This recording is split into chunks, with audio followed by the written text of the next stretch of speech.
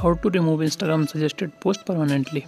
Open your Instagram account, scroll down your home screen, and you will see this type of interface and many suggested posts.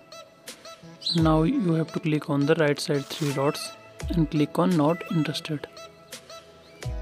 And from now you will not see this type of post on your home screen. And the permanent method is click on the link given in the description and download old version of Instagram. As you can see, old version of Instagram is downloading. Now go back and install your old Instagram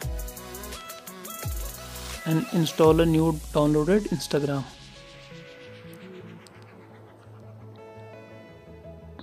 Click on install. After installing, open your Instagram and log into your account, and from now you will never see suggested post on your Instagram. If the video helped you, then do share, like and comment.